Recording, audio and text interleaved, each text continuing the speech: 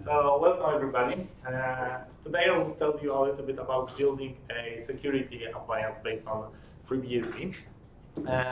When we will look into the market, there is no many FreeBSD based appliances. Come on, why are you doing that to me?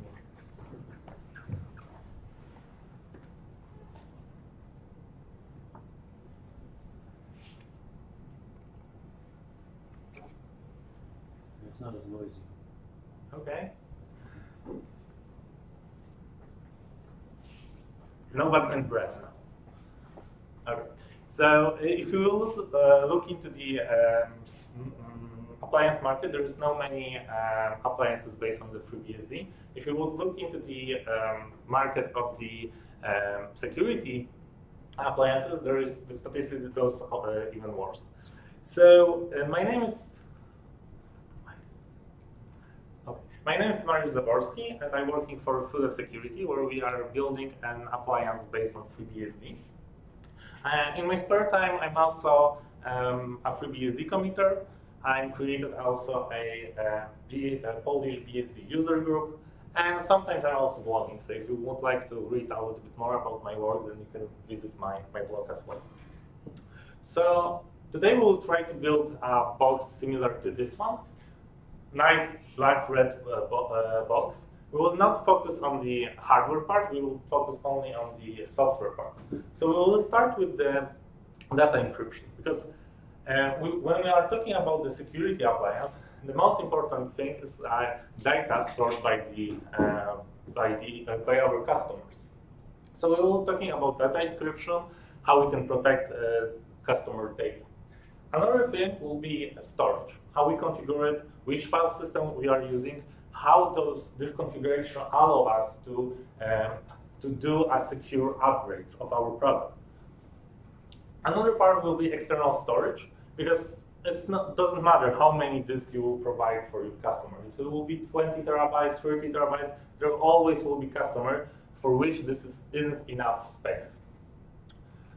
Another thing is the remote access. So sometimes, not often, something goes wrong, and we need to go and check what is wrong. Maybe we need to fix some data, maybe we need to check some database tables, and so on and so on. So how our support department will connect to our box. And the last but not the least, we will be talking about the process security. So how we build an environment in which we can minimize the vector attacks in our appliance. So, like I mentioned, we will start with the data encryption, which is kind of one of the most important things. So we want to encrypt our data, so if somebody would take our disk from the appliance, he can't get to the data without the authorization. So in FreeBSD, we have 3 different encryption methods. To be honest, we have 2, because native ZFS encryption is still not available. And also, there are some downsides with native ZFS encryption, because not everything is encrypted with ZFS. And data are, but some of the metadata of the data set are not. And we want to encrypt everything. We want to do full disk encryption. So we end up with GBDE and the GELI. GBDE is the oldest method to encrypt the data set. Data. It's with us from FreeBSD 5.0. It supports only one encryption method, it's ASCBC. It's interesting technology, because for every write, there is an additional random key, which we also need to store. This key is used to encrypt our data. And this introduces 2 overheads. We need to the CPU overhead, because we need to generate this key, and this display overhead, because for every write we need to store also this key for which this data was encrypted. So anybody else still using GBDE? Is there anybody who uses GBDE? Yeah, nobody uses GBDE because it's kind of old technology. It's not very, it's not developed anymore in FreeBSD. And this is because we have GELI. GELI is more standard version of encryption. It's it allows us to encrypt data with many different cryptographic algorithms. The most popular is ISXTS, which you probably should use as well. It doesn't introduce any overheads like GDB, so it doesn't do this fancy thing with additional keys per write. And it also allows us to use one-time keys, which allow us to encrypt our swap with key which is generated during every boot. It also allows us to do integrity verification with HMAC. This is additional option for GELI. We don't really care about that so much because finally we will use ZFS, and I will tell you a little bit more why we don't use this integrity. So, if we are building this appliance, where we are keeping those secrets, the keys. So, when customer will get our appliance, there is no encrypted data yet on the appliance itself. So, during the first boot, the appliance will ask the customer to put 2 memsticks to the appliance. And during that, the encryption keys will be generated. So we, as an appliance provider, don't know the secrets for which was used to encrypt the storage. So after that, customer removes the pen drives, it stores in the safe or whatever, and put it only when he needs to reboot the machine. Some customers decide they trust their data centers and leave the pen drives, memsticks in the box, but yeah, it's up to them. So with the virtual machine, there is no such thing like memstick. We would have an encrypted virtual disk and memstick, which is also a file, so this doesn't make sense. So with GELI, we can just use passphrase for this or configure our appliance without any encryption. So we decided to use GELI because this is an obvious choice for us. GBDE isn't as much developed as was in the past, and GELI is a new technology that we want to use. So what about the storage? Where we store our data? So in FreeBSD, we have 2 major file systems, ZFS and UFS, and we decided to use both in a little bit different ways. So I will tell you a little bit about the advantages of ZFS, why we decided to use it. And those are 4 of them. Of course, ZFS has a lot of more advantages over other systems, but those are 4 major what we are caring about in our appliance. So checksumming. ZFS allows us to use 5 different checksums. What is interesting in ZFS, it's also not only a checksum the data, but also a checksum the metadata of our dataset. So I always talk why the checksum is very important. So when I'm talking about reproducible builds or when I'm talking about ZFS, I love this example. This is a snip code from OpenSSH. This was a bug a few years ago. And as we can see, there was a bad comparison operator here. So the idea is some ID channel, and allocated channel is how many channels are allocated. And if this condition was true, then we executed something as a root. And the thing is pretty much simple because basically we changed the comparison. This was by 1 bug. So if we would look very closely to the assembly code, it will turn out that there is only 1 assembly code instruction which separates us from the secure and unsecure binary. If we would look even closer, it turns out that it's 1 bit, which separates us from the secure and unsecure binary. So Alan Jude has his favorite quote, which is that these are plotting against you, and this is why you should use ZFS. And the truth is that everything is plotting against you. Your CPU is plotting against you, your microcontroller is plotting against you, your cables are plotting against you. On every this step, there may be some bit flip. Of course, this is very rare situation, but it can occur. And if it occurs in such situation, then we have unsecure binary. So yeah, we want our data to be checksum. So another interesting feature of ZFS is compression. So right now we have two versions of compression, GZL4. This standard is still on the way, but we decided to use LZ4 because it has a good ratio between compression and decompression data. So maybe in your scenario, GZIP will be a little bit better. So we here have an example from our production machine, and we get almost over 16 ratio of compression. So it means we store 16 more times data that really we can store. It also means that we optimize the bandwidth between a storage and an application, because if we compress data before storing it, it also means that we need to send less data to disk. So it's very, very interesting.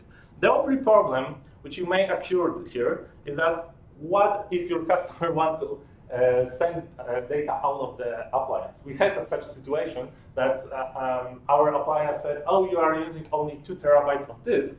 And then our customer said, okay, so I will do a backup. And he needs 20 terabytes of storage. And he was like very surprised, what is happening here? So yeah, but you may convince him also to use ZFS and problem is solved. Can I ask a quick question? Yeah, sure. So where is the encryption happening? Before you compress or after? So before, first is compression, and then it's encryption. Oh, encryption. Yeah, because I was going to say, if you're doing 16x on encrypted. No. So I will show later. So 16x is before encryption. Yes.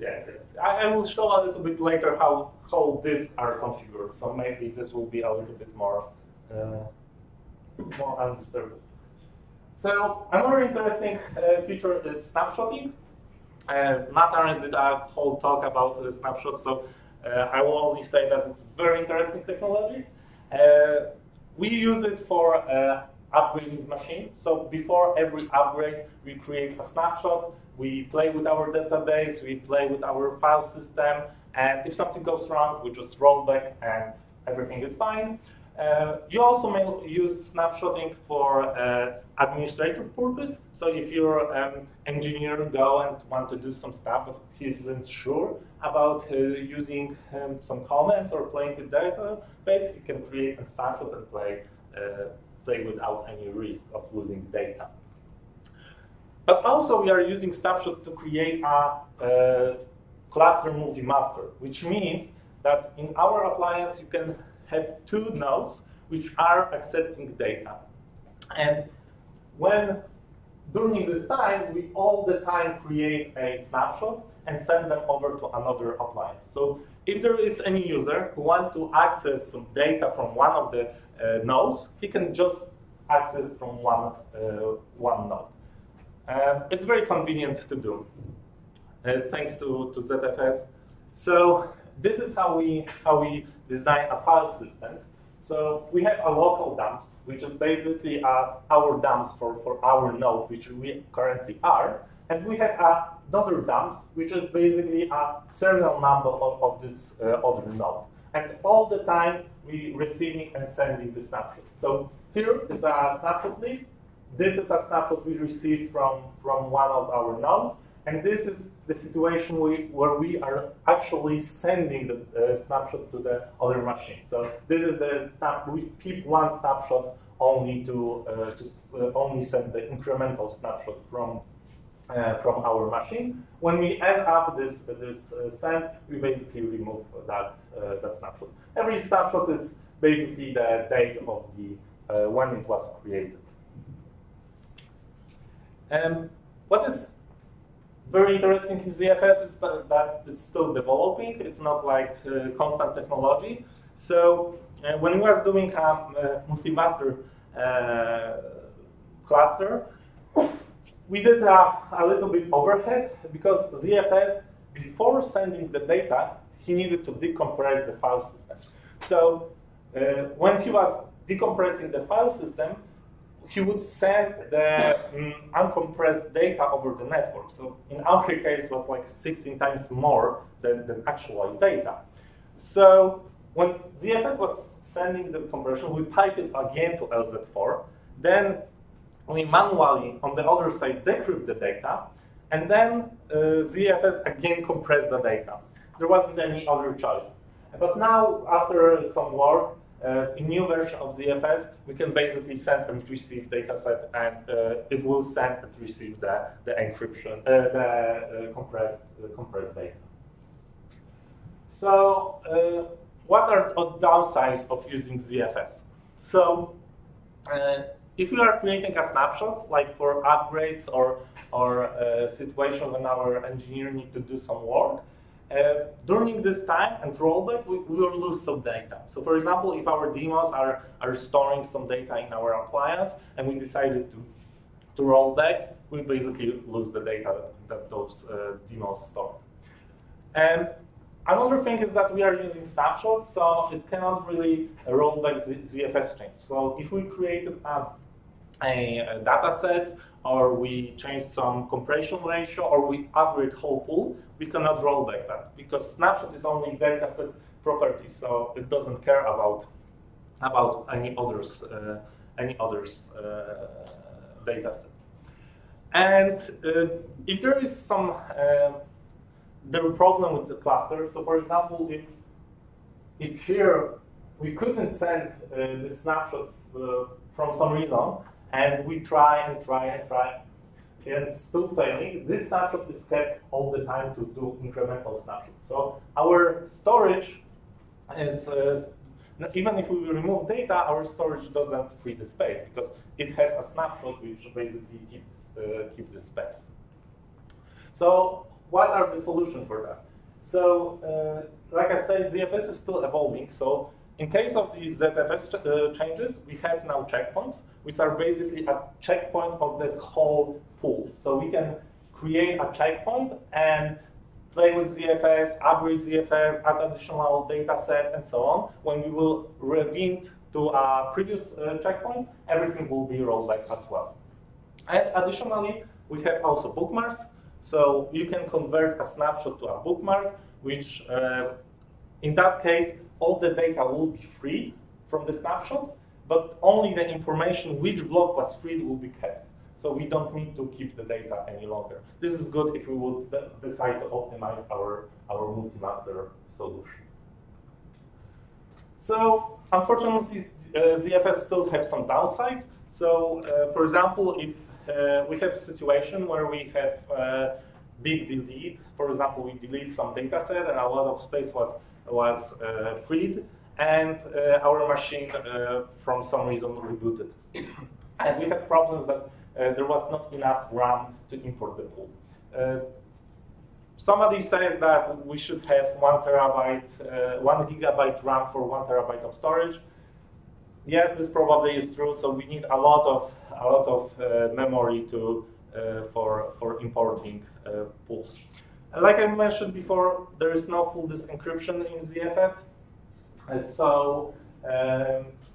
So maybe in your scenario, the ZFS encryption is good enough. In our scenario, we wanted the whole disk to be encrypted. If something will go very bad, and with ZFS, it's a kind of complex system, so it may happen. We would like to still be able to do something on our machine.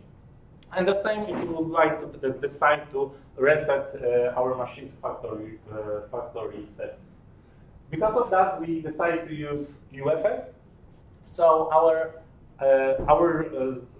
data, our customer data, is configured that first we have a GELI layer, and then we have a ZFS file system on top of it.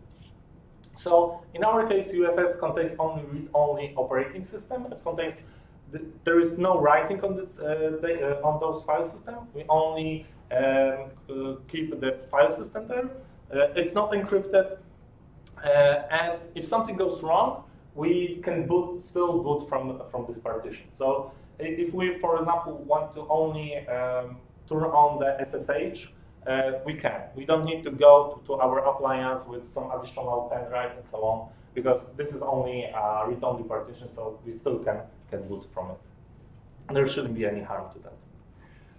So this is how we configure our disks. So first partition is of course boot. Then we have a free partition for systems. Every time when we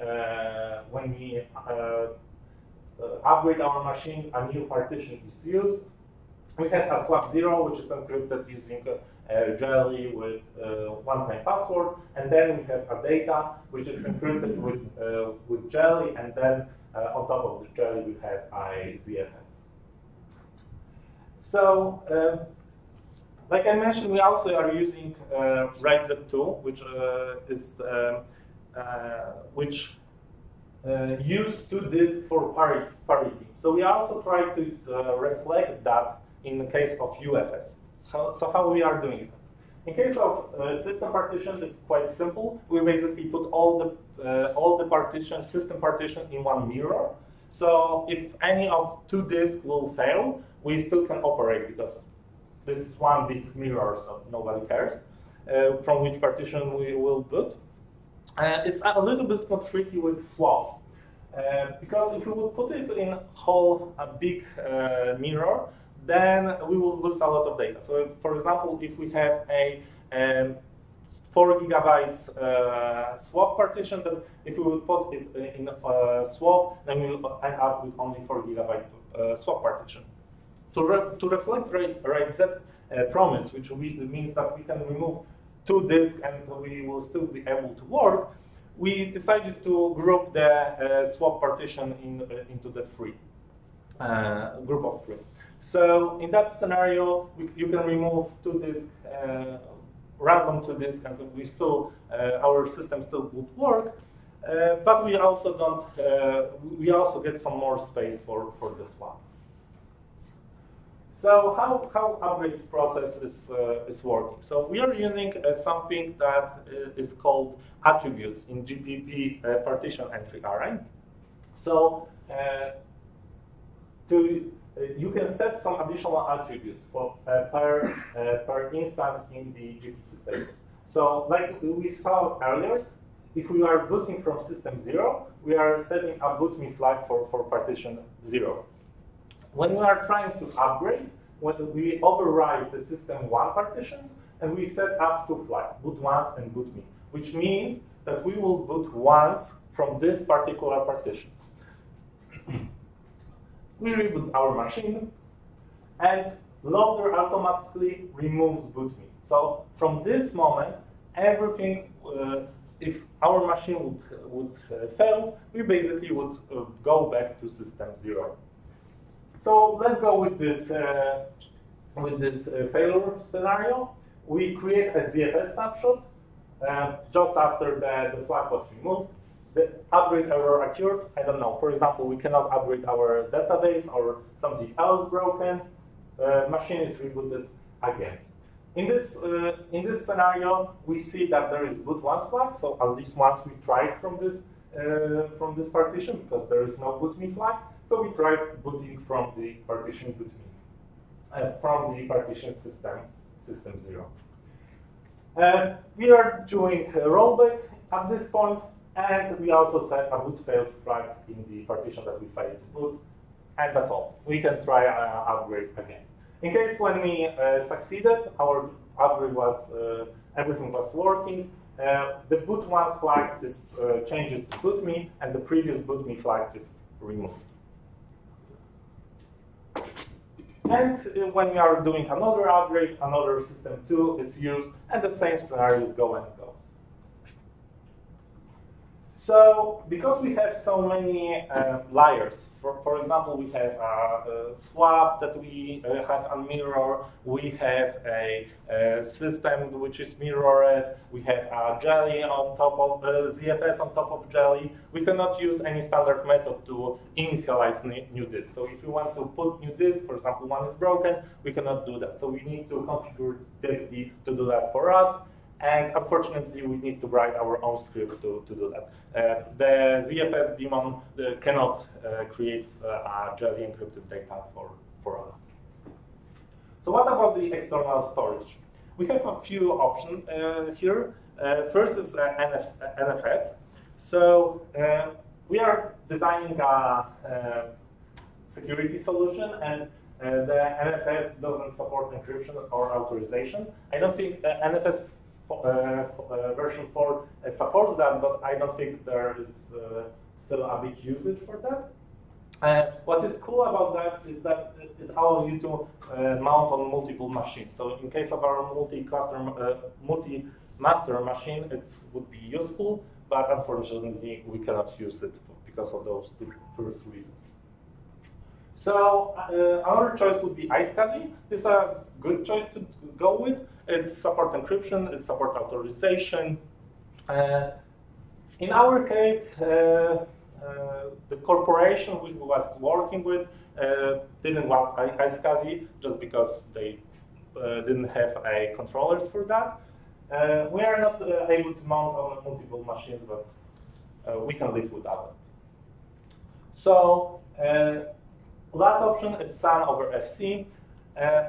There isn't encryption and there isn't authorization, but it's theoretically a separate network, right? Because it's only storage network. But we can a little bit play with that, and we can also configure GELI on top of the LUNs that are provided for us. So in case when we get the GELI on top of those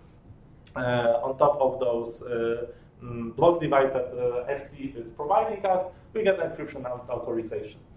And also all the network traffic which we send is encrypted because they're basically sending the GELI block. So this is the solution that we go with. We also decided to use at least 2 FC cameras. We want to have some redundancy in our appliance.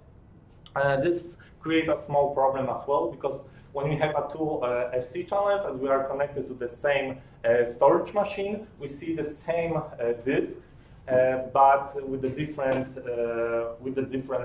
block names. I mean, different devices. So we can combine them using gmultipath and solve this problem. So this geom provider is very useful for that. So what about the remote access?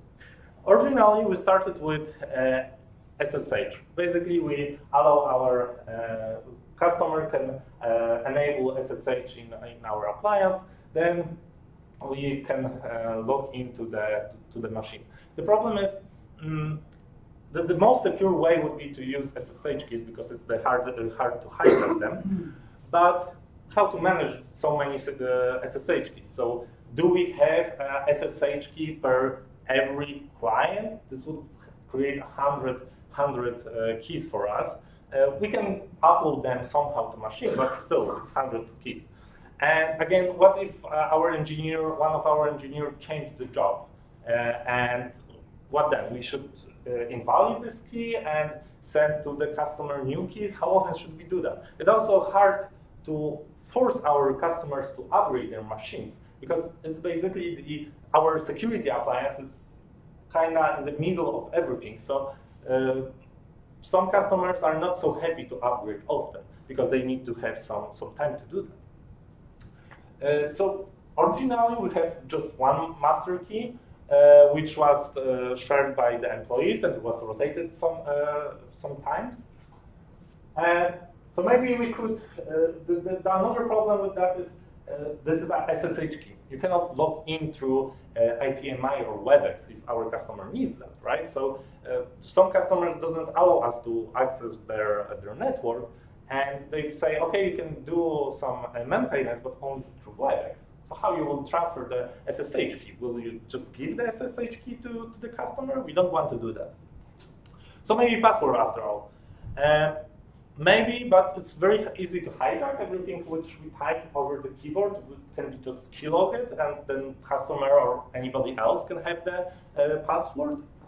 And again, what if our engineer changed the job? Will we rotate password in all our customers? So this was kind of challenging for us, but we came up with some solution. And basically, we are using ASCII with some changes for us. So basically, what ASCII is that we are taking some secret. It can be some random value, number, whatever, some random data. But we need to store it somewhere in a secure way. Then we are using some hash function, and we calculate this hash function as many times as we want to use this key. So for example, if we want to use this key for 50 times, we use a hash function on this key 50 times. When we the result of this hash we store on our machine. So when our engineer wants to log into this machine, he needs to give n-1 password. So instead of giving, and then machine is calculating this hash one more time and is comparing if the stored value is the same that the calculated value. If it is, the password is correct. Then the password given by the user is new secret. So again, he needs to give another secret, which will give exactly the same hash of the stored value, and so on and so on. So we configured it like 50 keys per day. The key length is 16 charts, so it's a little bit challenging to write sometimes, but it's okay. Keys rotate every day. So it also means that every day we calculate if we have a stored password in our appliance, and customer will and there, for example, we store our appliance today and we want to log in tomorrow. So tomorrow we need to give a 51 password, not the next password, but the 51. So we rotate this password over and over. We also unify this password. This is something done by, for example, Google Authenticator, so that you don't need to think if L and I this is the same letter or not. So it's pretty handy. And this solves our problem with when the engineer leave our job, because we allow him to fetch passwords only for this week. So if he would fetch this week and he would resign next week, he doesn't know any secrets on our appliance.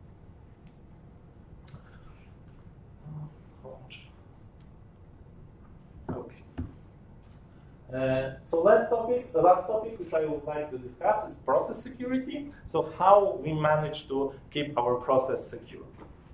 So we cannot build everything from scratch. So in our case, when we are using a lot of different libraries, very different protocols, we cannot build everything from scratch. We need to trust somebody with that this application this library is working good.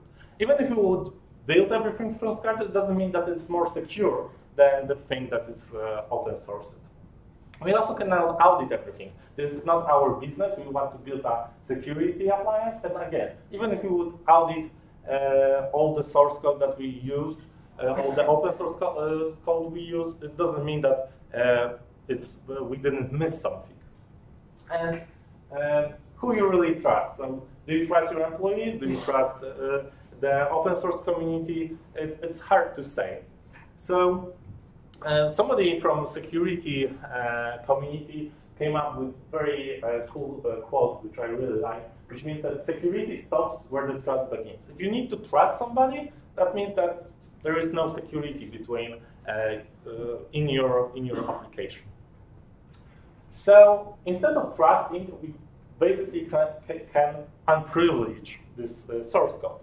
So what we are doing in our approach is that we put all the complicated logic in unprivileged process, and we develop a very simple privileged process that communicates with unprivileged process and gives some access to the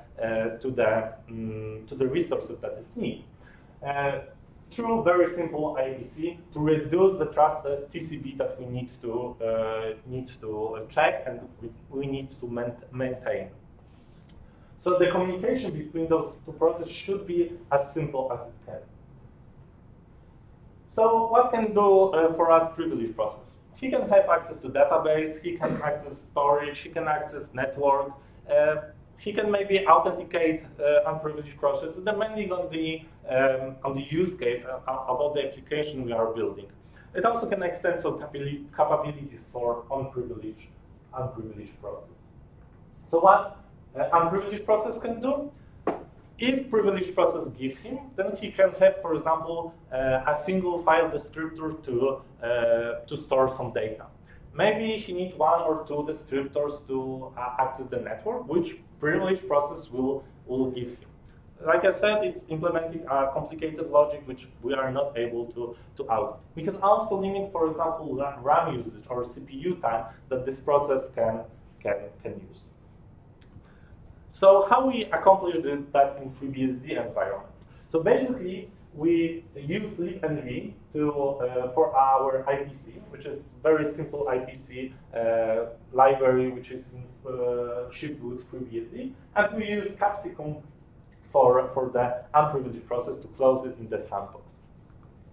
So Capsicum is a sandbox technique which allows us to limit the access of the process to global namespaces. It's very simple syscall, which when you will call it, you don't have access to any global namespace. Also, the Capsicum introduced the capability rights, which you can limit the descriptor even further. So for example, when we have our storage descriptor, which stores some data on the disk, we can say, okay, you can only write to this descriptor, but you cannot seek over this descriptor. You cannot overwrite our data that we already stored. So for example, if there will be some package read from the network, which would exploit our application, we will hopefully store it, and it cannot be overwritten by our attacker. libenv, like I said, it's very simple library for IPC. It's store very simple primitives like strings, number, bool. It can store NVList itself. But what is most important, which most of IPC doesn't implement, it also can send descriptors. So this is something that we will use often. Is it hard? From our experience, it's challenging, but it's possible. Our company isn't very big, but we was able to use this technique to sandbox application using OpenSSH, FreeRTP, much more applications which are quite big. So this approach is doable, and if you will design your application from the scratch to do this privilege separation, it's very simple to build it. So how our daemon can look like? Let's say that we are writing some proxy daemon that will accept some connection from network, and will store all the data that came from the network. So we're starting with a privilege process, which is waiting for some connection from the network. There is some client, it's connecting to our process. We fork and create a privileged process. So basically our privileged process, only what's known is that some connections are right. He doesn't know what protocol, he doesn't know what type of it, because he cannot speak in this language. He doesn't know protocol at all. So the client is talking only with the unprivileged process. After that, let's say that the client is sending some credential. Let's say it's trying to authenticate, and only when the client authenticates itself, we are leveraging the RAM and CPU limitation. Instead of 10 megabytes, our application can have 100 megabytes. After that, the privilege process is creating a connection to the server, is passing it to the unprivileged process, and the same goes for the storage. It's create some file. It's created a file descriptor to this file. It's sent it over the network and over the Unix domain socket to the unprivileged process. All those connections can be also limited. This connection doesn't make really sense to limit because it's write and read. to the server, but this socket can be limited to be able only to write to this file and not overwrite some data. So besides Capsicum, we also have a GELs and Cloud API, which also can be used to separate some programs. If our application for some reason cannot be Capsicumized, maybe we can close it into GEL and also created some IPC to communicate with it. Or we can use Cloud API, which needs some more development than Capsicum, but it's also possible to do it. So thank you very much, and maybe there are some questions about the presentation.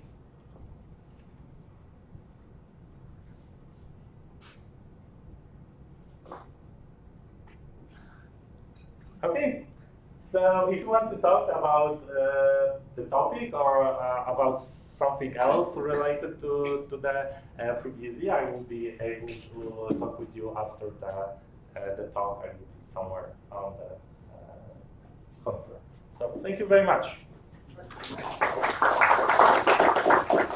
There is actually a question. So I'm a bit confused about exactly why you didn't want to use ZFS for the OS part. Okay. Because you need it read-only, and you can do ZFS for read-only. So what were the other reasons? So from our experience, ZFS is kind of big component of operating system. If something would crash in ZFS itself, we wouldn't be able to fix that with using ZFS itself, right? Because if we need ZFS to boot ourselves and something is wrong with our ZFS, then we are not able to boot anymore, right? Okay, so it's mainly fear of what if not. Yeah, so our appliance was designed in the times where ZFS wasn't as stable as it is now. So yeah, mainly from these reasons. And we don't need any additions from ZFS which goes for those system partitions. Because of course we could consider now using boot environment and so on, but our main reason is that what if our ZFS will not work anymore. So if you're going to build it now, is that still a concern? So ZFS now is much more stable. That said, we still had some issue, for example, that we wasn't able to import the pool when it crashed in some random moment. Yeah, I think that this approach is the way to go, especially if you are using ZFS if you are overusing ZFS. Okay. Not sure I understood the 50 times hashing. Can you put that slide again? Yeah, sure.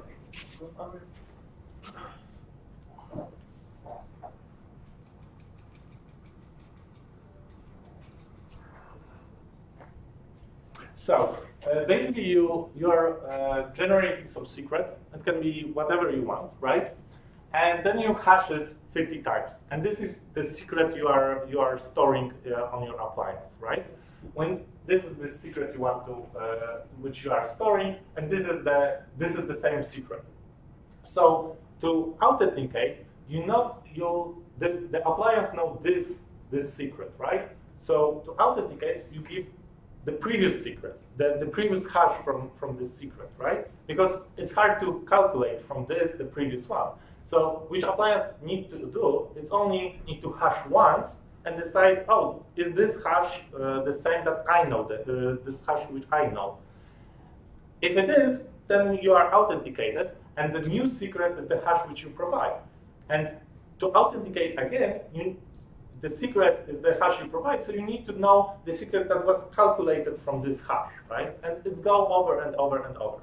So with the 50 hashes, is that we set up our daily limit for 50 hashes. So if let's say you want to have hashes for 2 days, so you're calculating that 100 times, right? So the hash you are storing is this one, but you are storing it today, and you will log in tomorrow. So instead of giving the next hash, which is meant to be for today, for tomorrow, you will give a 15th hash, which is for today.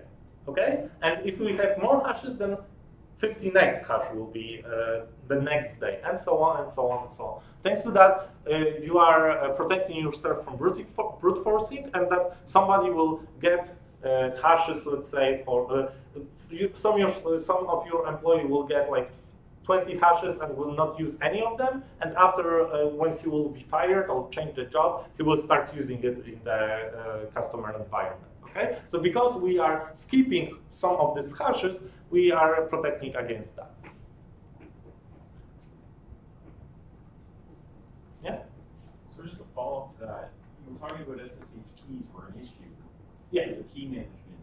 Did you look at the authorized principals feature, which uses like PKI, so that you would avoid a lot of the seems overthought? Yeah, but you still would you would need to rotate it when, for example, because we would store how we would revoke the key, basically. This is the question. Because if you would revoke the key, we somehow need to inform all our appliances, which often don't have access to the internet, that this key is revoked, right? So I was just wondering if issuing, and I haven't looked at the details, but just issuing keys that don't last very long. Kind of the same idea as... yeah, but this would be very problematic when, you know, when there is a problem in the client and one of our engineers doesn't have a valid certificate, and then the security officer should validate this, create a new certificate from him. It will be a little bit more tricky. With this, we also, because not only our engineers can now log into the machine, we can also provide, for example, such key for for our partners. And another problem with PKI is that you cannot pass it through WebEx or IPMI, so this also will not work. In this approach, you basically pass the password. So IPMI, WebEx, whatever works. Even if the password will be hijacked, no matters, nobody knows the next password.